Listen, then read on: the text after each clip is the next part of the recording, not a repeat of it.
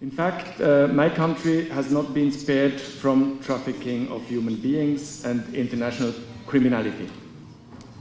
Our country is both a transit and a target destination country for trafficking victims. This National Action Plan is targeting 4 main pillars. First, to increase public awareness and information in order to highlight that human trafficking is a problem that cannot be tolerated. By raising awareness amongst the specialists, we want to provide them with better information and greater skills to fight this form of crime.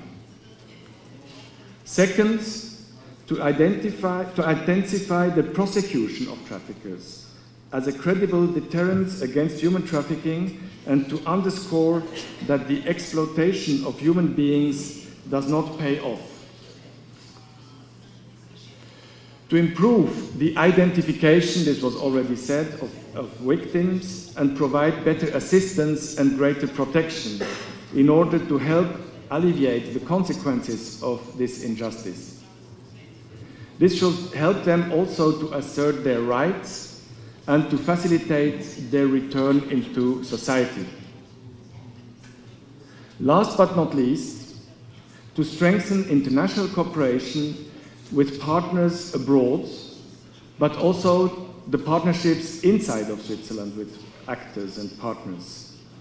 And I should say at the outset that I do recognise that Bulgaria and the UK have some important differences in how human trafficking presents. The UK is primarily a destination state as opposed to a source or transit country.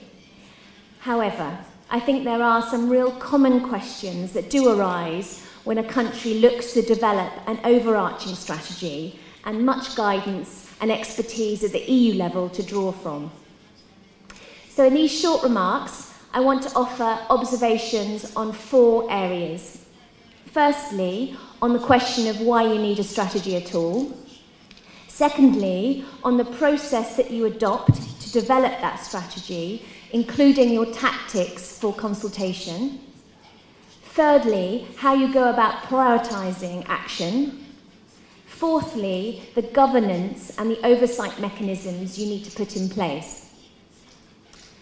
So firstly, the first question I wanted to address was really the fundamental one of why you need a strategy at all.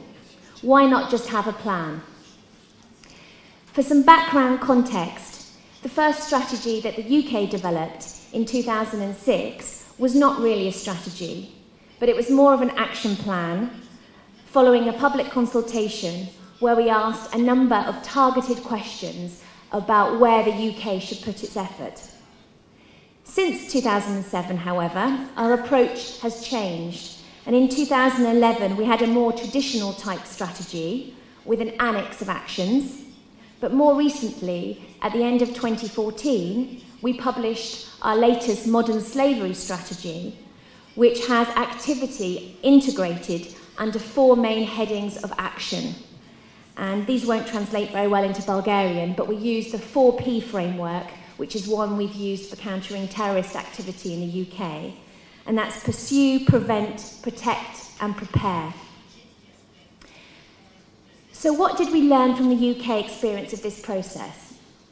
From my perspective, we started off by having this series of activities, an action plan, and that was very useful in putting some structure around the myriad of activities that were going on across the UK in the many different agencies engaged.